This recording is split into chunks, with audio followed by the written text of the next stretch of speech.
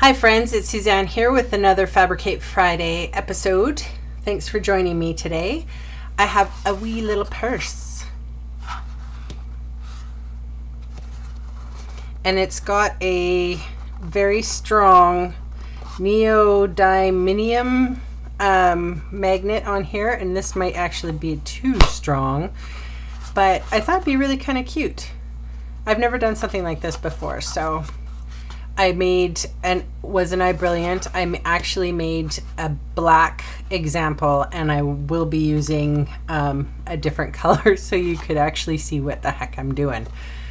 And I'm hoping that the light, I've been struggling with having too bright of lights in my little studio here. So hopefully I have remedied that. You guys can let me know if you can see things just a little bit better. The configuration is slightly different. It's harder for me, but maybe the camera is going to be able to pick up a little bit more. So today you're going to need a piece of cardstock that is 10.5 by 8, and on the long side, I usually start with the long side. Our scoring is pretty simple. It's going to be 1, 2, 5, 6, and 7. So that's our gusseted area, and that's our gusseted area, and then 10.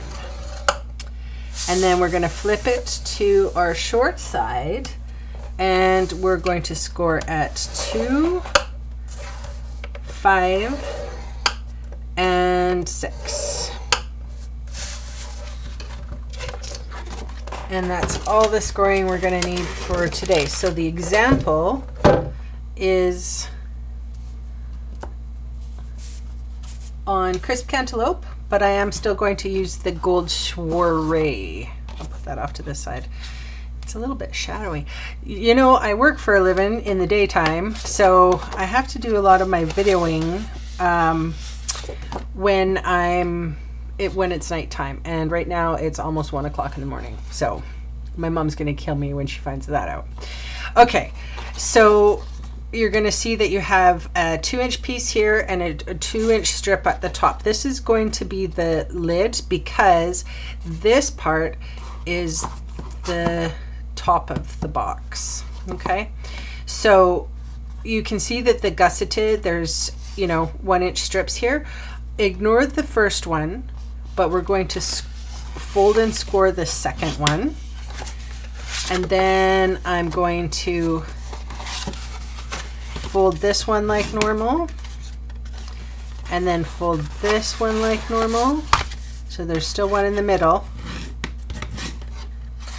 and then of course the part that we adhere down. And then, so what we're going to do with these ones, so these ones are sticking up like mountains, we're going to fold these guys in like valleys.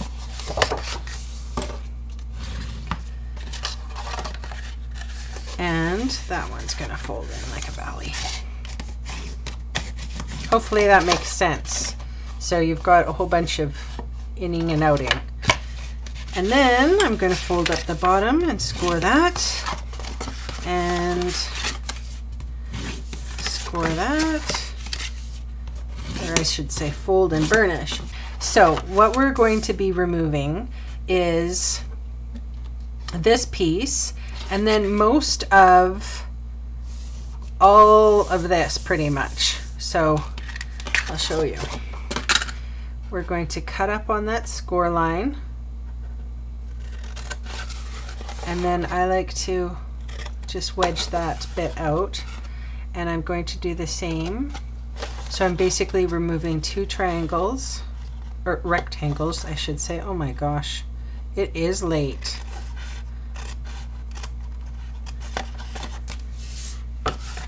And then these are the sides, side flaps. And you know how I like to wedge out. So those ones will be wedged. Skip this one in the middle. Think of it as a hole, and just because it's a little long, I'm gonna snip that just in half a little, just because you don't have to. It's probably fine. It's just because it has a fold in it. I think that I wanted it just a touch shorter, but it doesn't do anything to the aesthetics. All right, so when we actually put the box together, right, so the seam is going to be at the back, so this is going to be the front lid that pulls over. So we are going to remove all of this. So be brave, my lovelies. You wouldn't believe what happened to me the other day. I do all my own accounting work, and I just bought myself a brand new computer recently. And I went ahead and did all my data entry that I have to with all the receipts and all that. And I saved it, or I thought I saved it, in 3 different places. And I didn't save anything. And so now I have to do 2.5 months of book work. And I'm not stressed out, it's fine, but I could just kick myself because I thought I saved stuff and I didn't. So I have a lot of work ahead of me, and I have a big pile of papers sitting on my desk waiting for me, and guess what I'm doing? I'm hanging out with you guys. Yeah. All right, a little bit of sticky strip. Oh, and before I adhere and do a whole bunch of stuff here, I want to round those corners.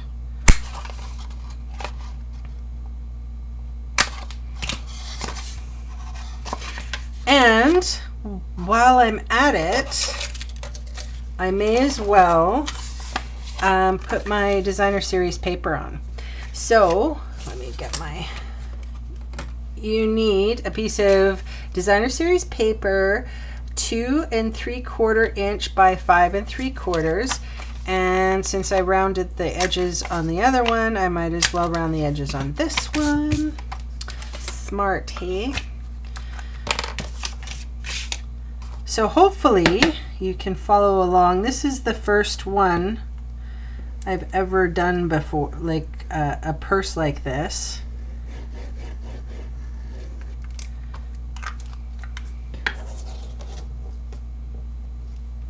The reason why I thought I would do the designer series paper first is because I actually did not score this, because I'm just going to sort of fold where the designer, or where the cardstock needs to be folded.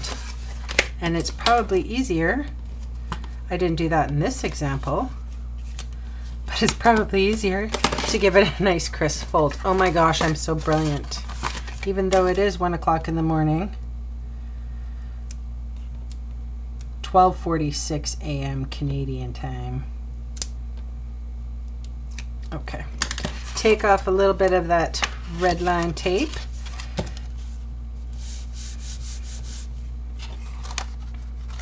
So you can see how it's all coming together now, folks.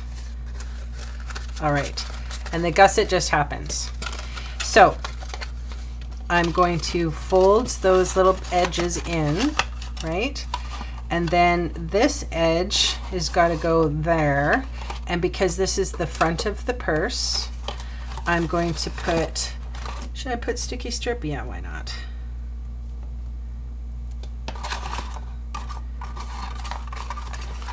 How am I going to do this with you being able to see me do it? It doesn't matter, you know how to put on sticky strip. I'll explain it. I'm going to put a piece of sticky strip on the bottom edge and try to get as close without putting my head in the camera. My head's going in the camera, girls. I'm gents.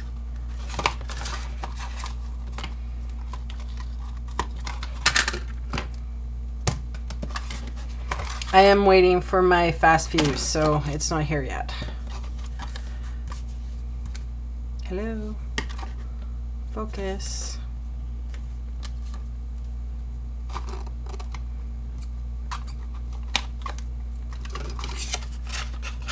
All right. All that fussing. So the back one goes in first and then the front one folds over. And the reason why, specific way, because you want a nice smooth finish in the front. Okay, so that's how it's going to go together, but how do we adhere it or stick it together? Now, those are, I have giant, they're pretty big. They're I wrote it down because I want to call them dilithium, but that's because I like Star Trek. Neodymium, and they're pretty strong magnets, and these are fairly big. So what I'm going to do, I went to the dollar store the other day and I picked up, these are massive glue dots. So they're not our usual mini glue dots, but I liked the fact that they fit these extremely large magnets. So I'm putting mine on the inside right about an inch, and I'm just sticking it in there, and then it'll find its way. I'm putting another massive glue dot on the front, and what I'm going to do is just try to keep that inch or that crease line there, make sure everything is nice and straight, and then adhere it down. So this is the tough part. You got to get your fingernail under without ripping the paper. Maybe I'll use my bone folder. This is finicky work here. These neodymium massive, oh, they're awfully strong. I could use a smaller one, but these were the only ones. I found them at Michael's, and I heard that you can get like a whole bunch of different kinds. Okay, so this is a Little Labels punch pack, and it's the shape that looks kind of like a circle, I guess. I don't know. What shape is that? Sort of a scallopy, edgy part. So I'm putting a little piece of cardstock there, and then I'll put another piece of cardstock with another thing of glue, just because they're so darn strong. I was having a little bit of a hard time. So if I put some paper between them,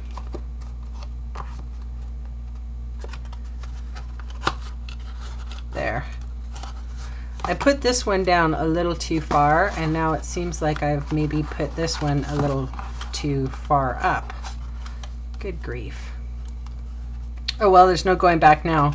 So I'm thinking, all right, so don't do as I do, maybe an inch and an eighth or so from the, just a little further, because you can kind of see that this one has a little bit of a gap. Still cute though. Might be easier for people to open. All right, stop jibber jabbering. I'm using just a regular hole punch, and I'm punching a hole on either side. I want to make the handle. And I have a piece of, I don't have pistachio pudding ribbon at all in my stash. I mean, I'm lucky enough even to actually have ribbon. I don't use it very often in my cards. So this is Lost Lagoon satin stitched ribbon, I think. And because I had the glue dots out, I just sort of glued it on the inside. Made a nice finish anyway.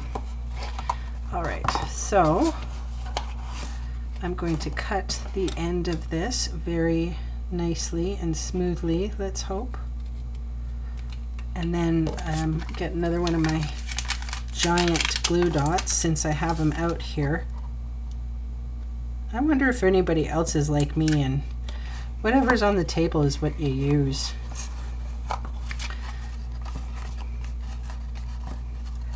All right, so I'm aiming it towards the middle, so it has a nice finish there. And then I decide how long I want my handle to be.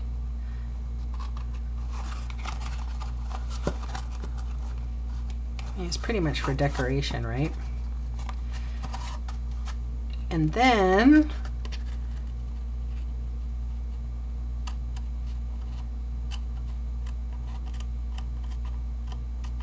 OMG. Hello, let's cut. Finally, thank you.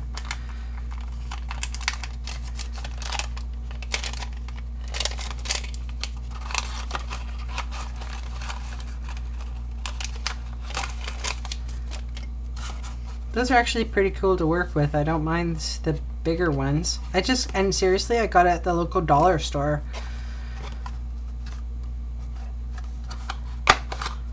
Haha. Okay, so I know that Lost Lagoon doesn't necessarily, but it doesn't look too bad, does it? I don't know. My mom would say blue and green should never be seen, but today we are. So there's no stamping in this today, kids, because this was fairly involved. I hope you like the project. And yeah, I will see you again next Friday. Bye.